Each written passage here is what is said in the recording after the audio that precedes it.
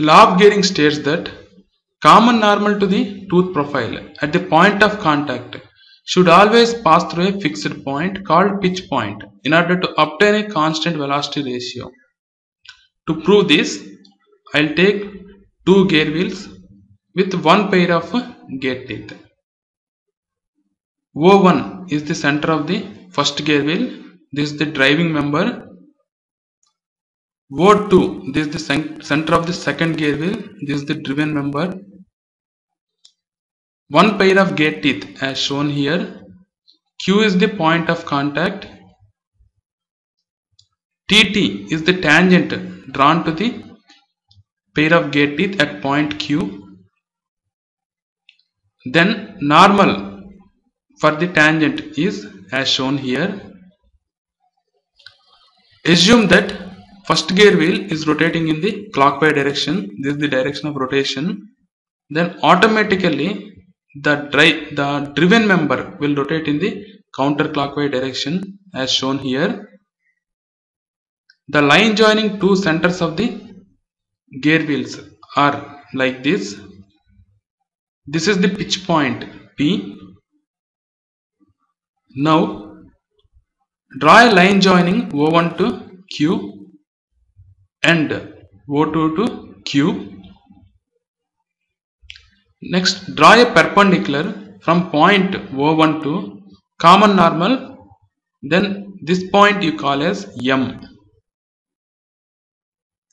The angle made by O1M with respect to O1Q is alpha. This is alpha. Next, draw a normal from center of the second gear wheel O2 to this common normal. This point you call as N. The angle made by O2N with respect to O2Q is beta. Then when gear wheel 1 is considered, this point Q moves in a direction perpendicular to O1Q, QC. The velocity along QC is V1.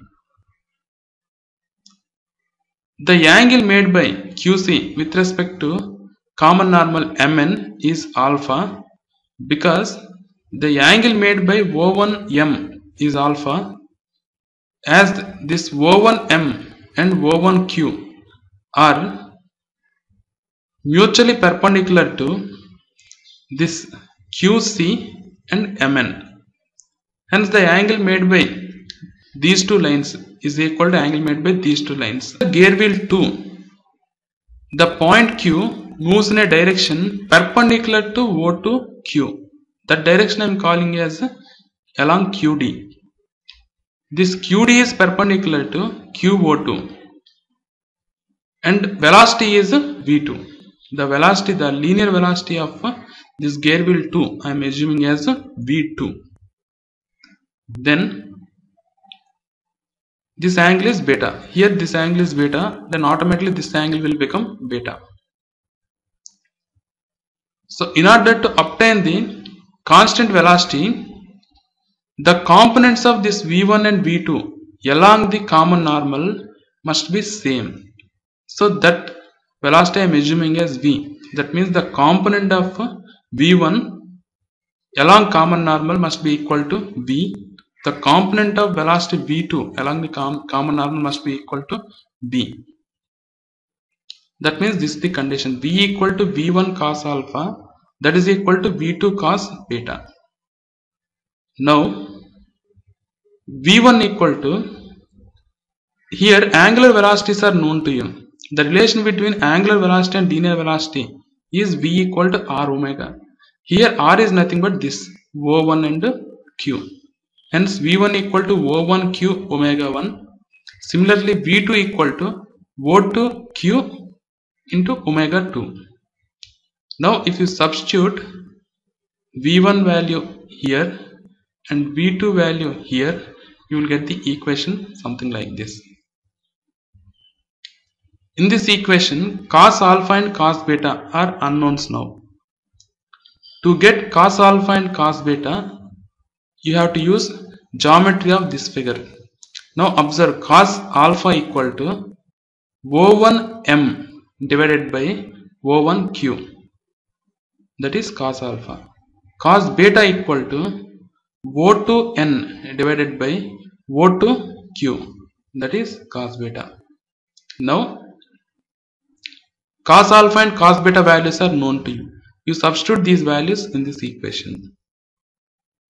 Substitute the values in this equation, then that will become like this. Here O1q and O1q gets cancelled, O2q and O2q gets cancelled. Now velocity ratio omega 1 by omega 2 equal to O2n by O1m. Now this O2n by O1m value has to be found. Next, omega 1 by omega 2 equal to O2n by O1m. To get this value, consider the similar triangles.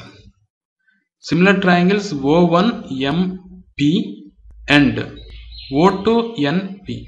From these similar triangles, if you take the ratio of O2n by O1m, that is equal to d2 by d1. So here O2p, that is nothing but d2 by 2 divided by O1p, that is equal to d1 by 2. So 2 gets cancelled and you will get d2 by d1. Now if you substitute this value here in this equation, so d2 by d1 you can write also as z2 by z1, because d equal to m into z. From that relation d2 by d1 equal to z2 by z1. If you substitute this value here in this equation, then that will become omega 1 by omega t equal to z2 by z1. So here number of teeth on the two gear wheels are constant, hence the velocity ratio is constant.